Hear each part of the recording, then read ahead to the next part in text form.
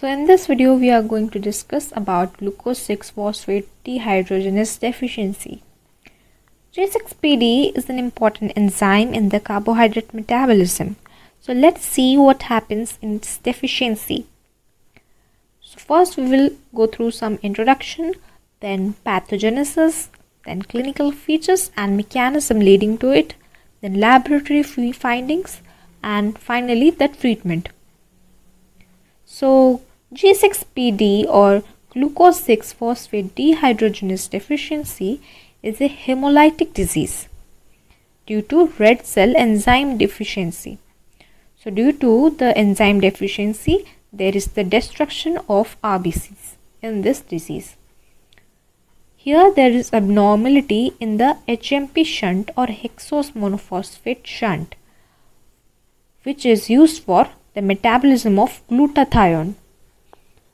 It results from either deficient or impaired enzyme function, which further reduce the ability of red cells to protect themselves against oxidative injuries, and thus it leads to hemolysis. The hereditary deficiency of G6PD is a recessive X-linked trait, which means it is expressed more in males than in females because males have XY chromosome. So a recessive X-linked trait will be expressed with the presence of a single allele, recessive allele on the X chromosome, whereas in females it has to be present in both the X chromosome, then only it will be expressed. So mostly females act as carriers of this disease. Remember, this is the most common enzyme deficiency. Now let's come to the pathogenesis of this disease or where this disease originates. So in the first step of HMP shunt, glucose 6-phosphate is oxidized to 6-phosphogluconate with the help of G6PD enzyme. Simultaneously, a NADP is reduced to NADPH. This NADPH is used for reduction of oxidized glutathione to reduce glutathione with the help of glutathione reductase. Now this reduced glutathione is important for conversion of harmful reactive oxygen species like H2O2 to less harmful substance like H2O. So it is important for preventing the damage to the RBC. So what happens due to the deficiency of G6PD, there is increase in the level of H2O2, which causes damage to the RBC, or other reactive oxygen species in the RBC cause damage to the cell. Now let us come to the G6PD genetic variants. So more than 400 are known, but mostly they are harmless. The most common variants of G6PD with normal activity are G6PD B+ being the most common, then G6PD A+. Then the most common variants with reduced activity are G6PD A- and G6PD B-.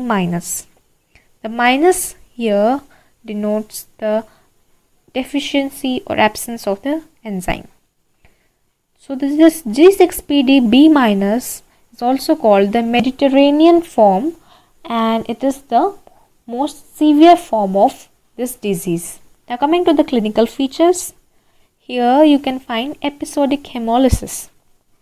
There are triggers that lead to acute hemolytic anemia. So acute hemolytic anemia is the first clinical features, and it is caused by various triggers like infections, drugs and food. Infections like viral hepatitis, pneumonia, typhoid fever, and drugs like primaquine and chloroquine, which are antimalarials, sulfonamides, nitrofurantoins, and food like fava bean, and it is a phenomenon called favism.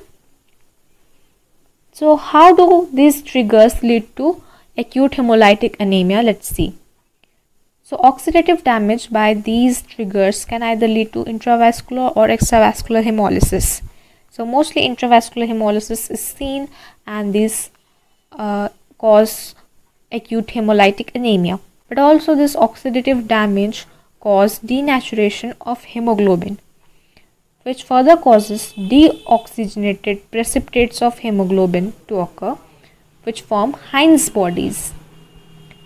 These Heinz bodies are present in the RBC, and when this RBC pass through the spleen, these are destroyed by the splenic macrophages. The splenic macrophages attack on these Heinz body and take a form of bite of it, and these cells appear like bite cells.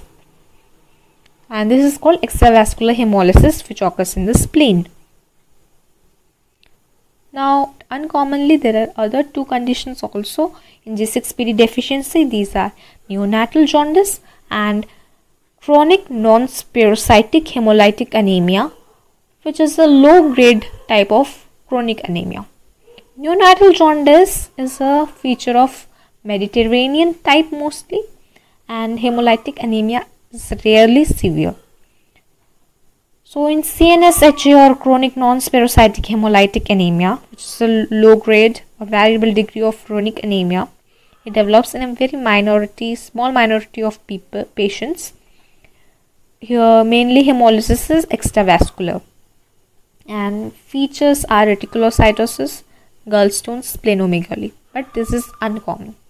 Also, G6PD deficiency, mainly the African variety of gene denoted by G6PD A- has a protective effect against Plasmodium falciparum, because in this disease there is an increased oxidative stress in the RBC, in which the parasite cannot survive.